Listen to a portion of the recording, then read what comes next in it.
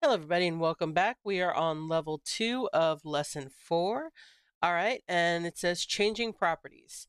So the set property block can be used to change lots of things about your design elements. We'll practice using set property to update the look of a welcome screen for an app.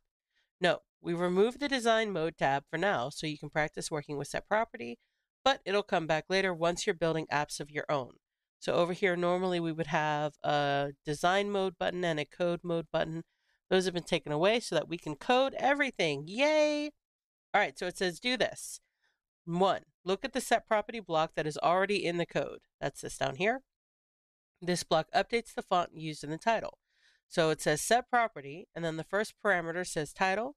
The second parameter says font family. The third parameter says Lucida console. All right. Use another set property block to update the background color of the title. So down here, line 6 says use another set property block to update the background color of the title. So we're going to put this here, just like that.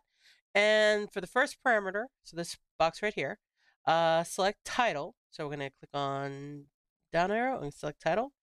For the second parameter, select background color. So we're going to select this right here, find background color. And then for the third parameter, type in a color you would like to use. Make sure your color is in quotes. So I'm going to click on yellow because why not? And okay, so we've done everything we have been asked to. Let's click run and see if it works.